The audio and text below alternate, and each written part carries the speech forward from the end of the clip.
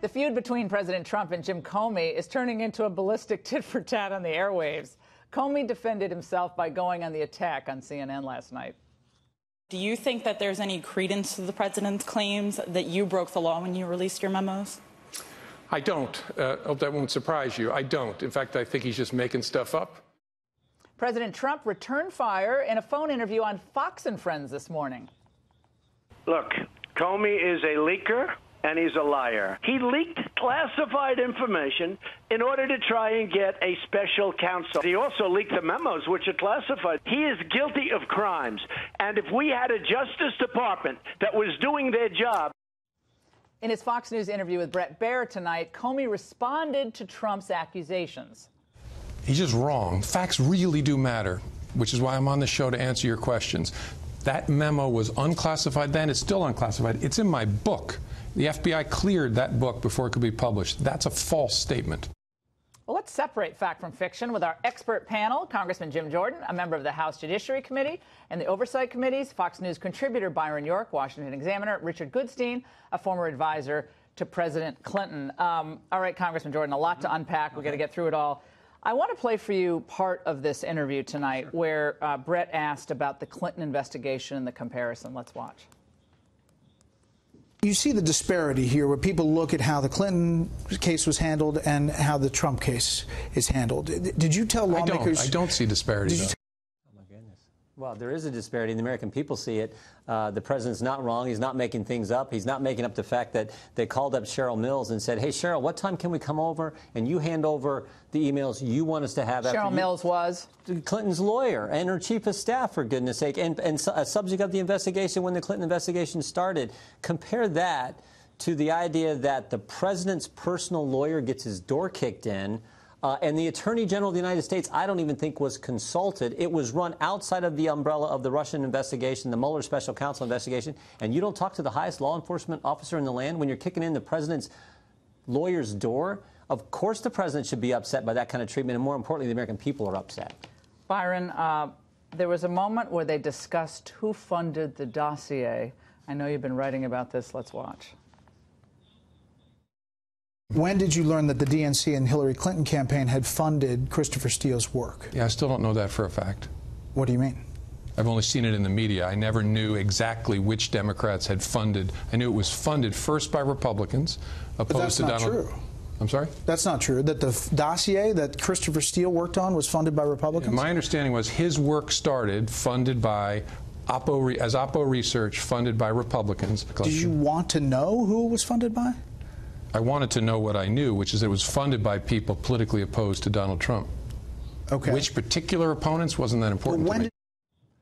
This was a stunning moment. I mean, he showed an apparent ignorance of the basic facts of the dossier, which has become one of the most important documents, I think, in the whole. Why? Because Trump. It was the main basis for the application to spy on Carter Page. That's also what Comey and the other intel chiefs briefed President-elect Trump on January 6, 2017, starting the whole fight between Trump and Comey. So it's a hugely important document. He also seemed to kind of repeat a left-wing talking point, that it began with Republicans. And we know, I think anybody who's followed it knows that the Fusion GPS research into Trump's business life began with Republicans.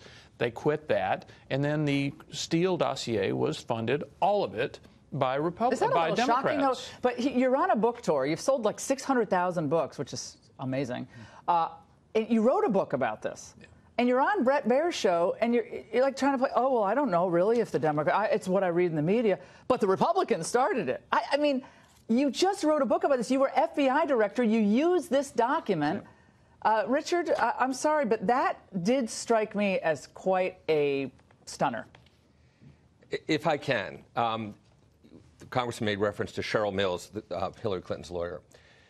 Donald Trump, who said famously on Air Force One, call my lawyer, Michael Cohen, and famously said during the campaign, if you take the fifth, it's because you're guilty. That's what mob people do.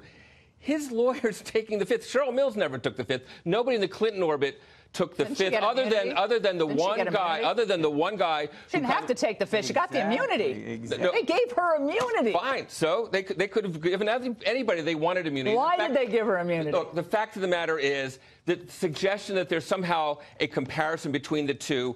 Carter Page was one of 5 foreign policy advisors that Donald Trump named, and the FBI had reason to believe he was a foreign agent. Excuse me, that's nothing like what we're talking about. Donald Trump went into the Oval Office and gave Russians secrets about the Israelis being embedded and ways in which the Islamic terrorists were going to blow up airplanes. So we're talking about the former FBI director who is on this network tonight, who made comments that were, I mean, a run-of-the-mill pundit on any cable network would know the answers to, which I found unbelievable. I want to play another soundbite. This is on the FISA application itself.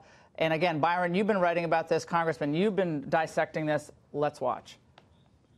You called the dossier unverified, salacious. Why did you use that to the FISA court to ask for surveillance for Carter Page? Not only use it, but you led with it. A bulk of that FISA application deals with that dossier. Why? Yeah, that's not my recollection, Brett.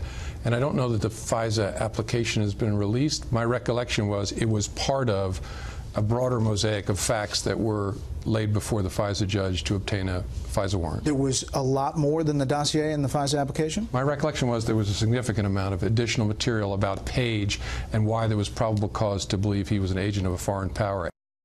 Is that true? No, they led with it. When you lead with it, that's your primary evidence that you're taking to the court. Have you seen the entire FISA application? We have not, but the people who have, because they won't let us. I asked Christopher Wray under oath, will you show it to us? You can clear all this up. They won't show it to us. They led with it more importantly. They didn't tell the court 2 things. They didn't tell the court who paid for it, namely the Democrat National Committee and the Clinton campaign. They didn't tell the court that the author of the document, Christopher Steele, had his relationship with the FBI terminated.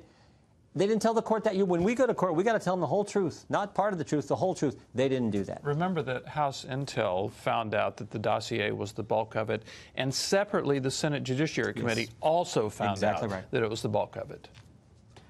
He also said he didn't see any bias, Richard, in the Page-Strzok text. When Page and Strzok talked about the insurance policy, they were, they were clearly not wild about Donald Trump. That's even been said on other networks. Right. But he didn't see any bias.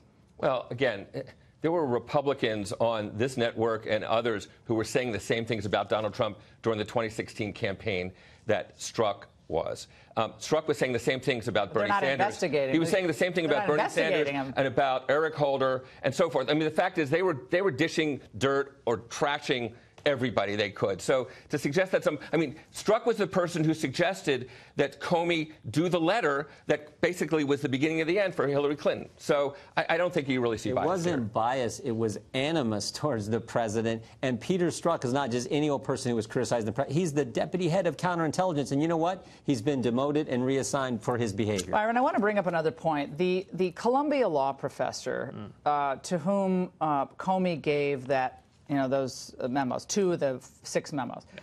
And he basically instructed him, get them out there. Now we find out, which we didn't know, I didn't know, maybe you all knew this, that he was actually a special consultant to the Justice Department. Yeah. And we now find out that he's actually now operating as Comey's attorney. As Comey's lawyer.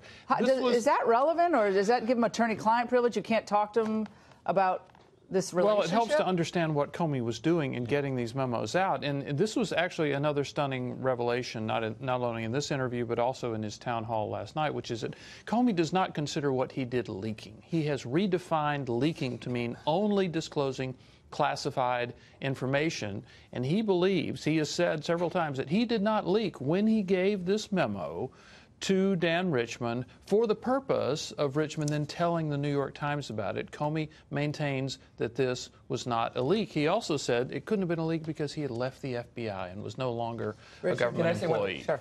George Stephanopoulos wrote a book about conversations with Bill Clinton. Scott McClellan wrote a book about conversations with George W. Bush. Nobody suggested that those were illegal leaks. After they were out of office. Exactly. And that's precisely the case, that Comey was out of office, and he was no more of a leaker than Stephanopoulos or McClellan was, and nobody, R or D, suggested that they were illegal leakers or liars or should go to jail. Up until last week, the Justice Department kept those Comey memos as if they were state secrets. Yeah. Few members of Congress allowed to see them. Had to have an FBI minder with them. No notes, no copies. It's contrary to Justice Department regulations, correct? Yeah, to release or trade no one on Capitol Hill believes this was the only leak Jim Comey did through Daniel Richman. My guess is there were tons of them. That's why he had this special government employee status, SGE status, had a clearance, was coming to the FBI when he wanted to come. I'm guessing he did lots of leaks. Bring him in. Ask him that. Well, I want to do that. But now, no, there's attorney-client privilege. You can't bring him in. All right, guys, phenomenal panel. I had no doubts it would be.